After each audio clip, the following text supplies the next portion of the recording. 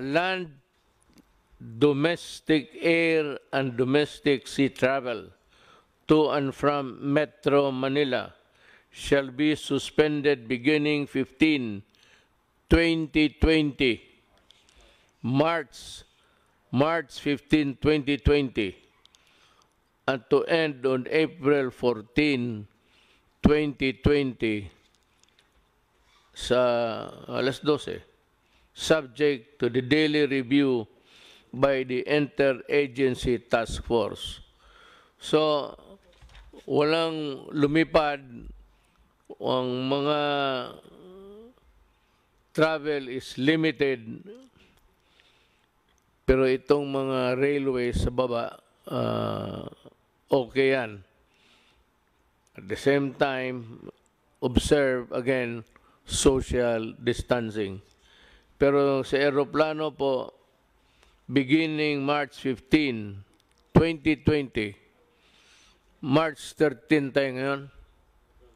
12. Oh. March 15, midnight, from, it takes its force and effect.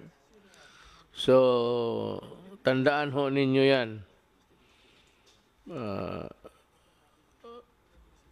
Pero subject again to review day to day. Tingnan namin kung ano ang nangyayari. Kung if there is a slowdown in the contagion, or ganun yan medyo mawala lang ng kanya, that is the history of itong mga sakit na ito. They come and go in every 2 or 3 generations. Meron talagang problema itong binigay sa atin at wala tayong magawa.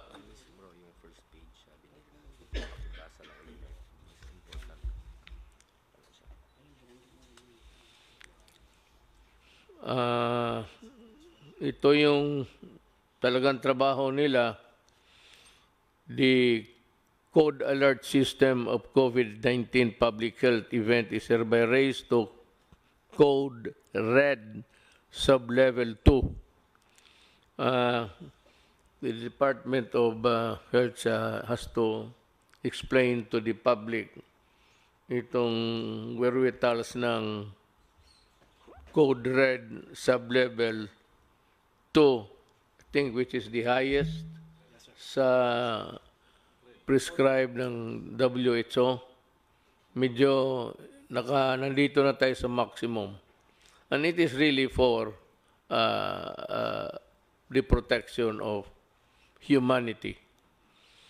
The recommendations of the Department of Health Technical Advisory Group in imposing stringent social distancing measure in the National Capital Region are adopted for a period of 30 days from the issuance of this resolution, with salient points, yung mga importante, of which are as follows. Yung mga importante na nakalagay doon sa social distancing measures.